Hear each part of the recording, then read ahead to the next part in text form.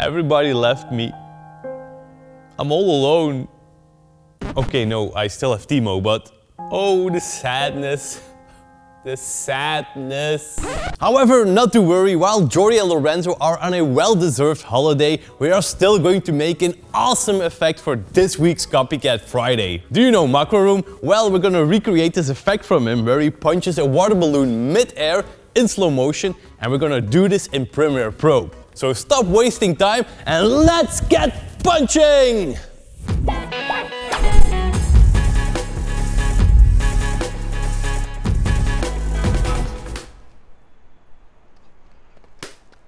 Hey Janik, catch! Now you probably all know Macro Room. He's an insanely creative filmmaker with some awesome slow motion effects that will make you think twice on how he did it. And these effects are what we really love. A challenge to recreate, but when it works out, oh so cool. Now I do have to say, through the entire video you will see Jordi and Lorenzo helping out. Well, don't be confused, they're still on a holiday, but we shot the B-roll and the effect shots for this video 2 months ago, so they were still here and could help us out. This way we could keep our deadlines possible while both of them were on a holiday. Now let's fill up some water balloons and start shooting.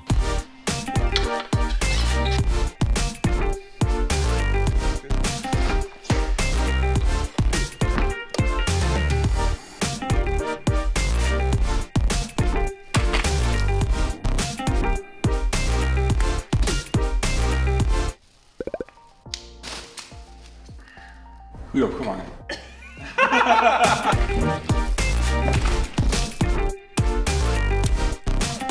Clean up in aisle 6. It's our special Cinecom dance. Just a minute, folks.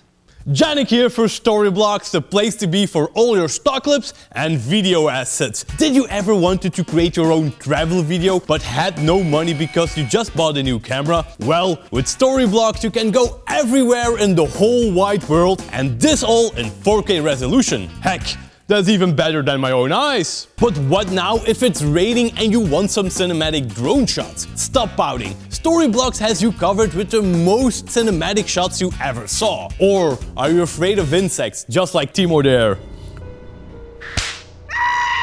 Have no fear, Storyblocks is here and has a lot of insect close-ups and much more creepy crawly shots. Now we all have that project where the software is being a real Karen.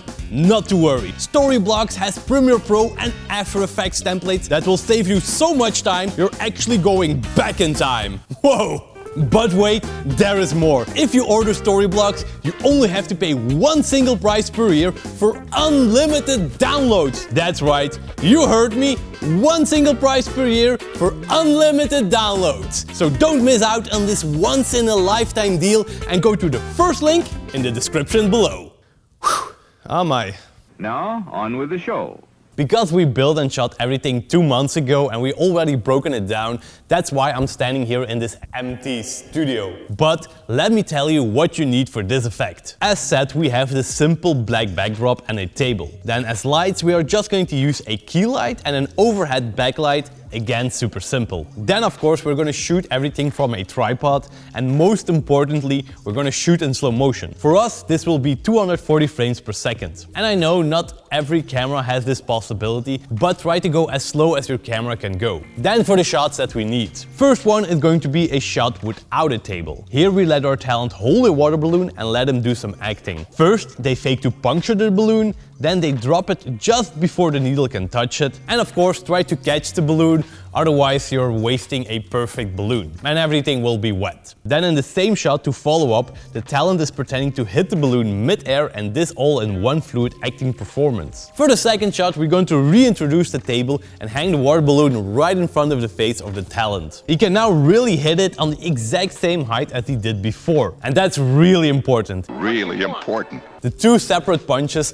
need to match in position. Now for the last shot. Here we are going to hang a water balloon on a string positioned in the top part of our framing. This means in front of the face where the talent used to be. The only thing we then need to do is break the balloon with a needle and film the water dropping on the table. Something to pay attention to is when you break the balloon, the water drops as a blob just like this here, so the actor has something to punch mid-air. And that were all the shots that we needed. Transition.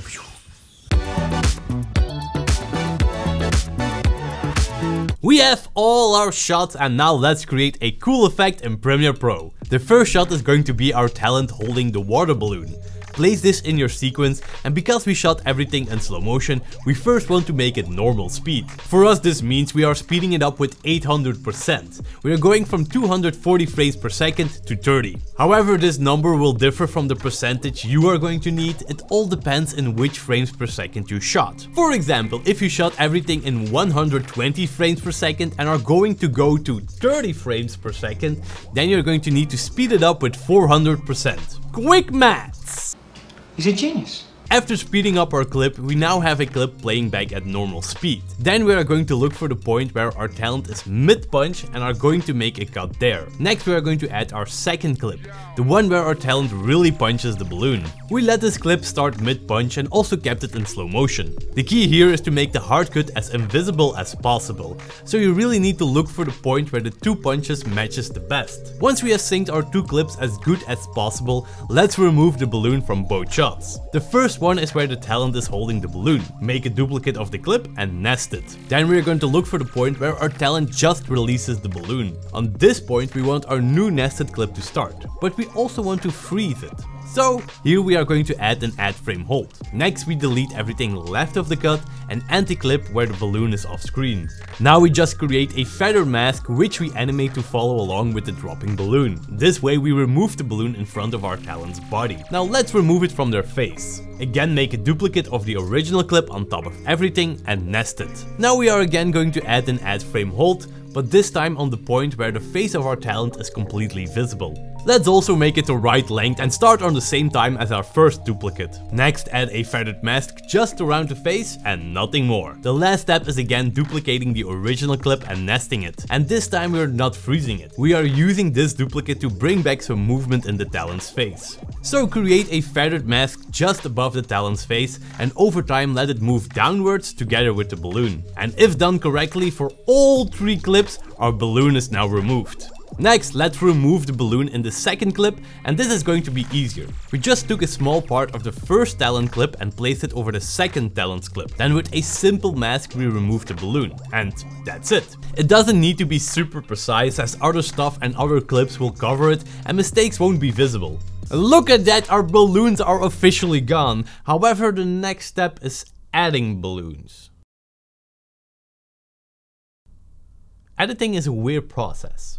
So we selected everything and nested that into a new clip. On this new clip we are going to add the final details for this cool effect. First we added a small time remapping to the clip. When our talent is punching we increase the speed a little bit, making the punch more intense. This will also help to hide the hard cut. After speeding up we of course go back to normal speed.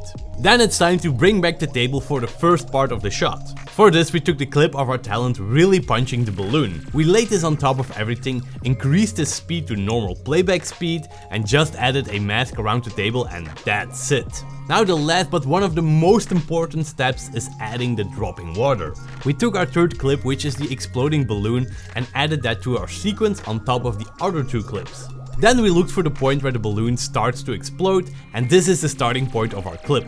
Next up, we adjusted the blending mode of our clip to lighten, and now we can sync the two balloons. First, we matched the timing of the needle hitting the balloon and the exploding of the other balloon. Then we adjusted the position of it to match each other. Next, we also animated the water blob's position to match the hitting point of the punch. Then the very last thing you need to do is create a feathered mask on the exploding balloon clip to remove the table and other unwanted stuff. Maybe do a fade out on the end of the clip and bada bim bada boom, you are done.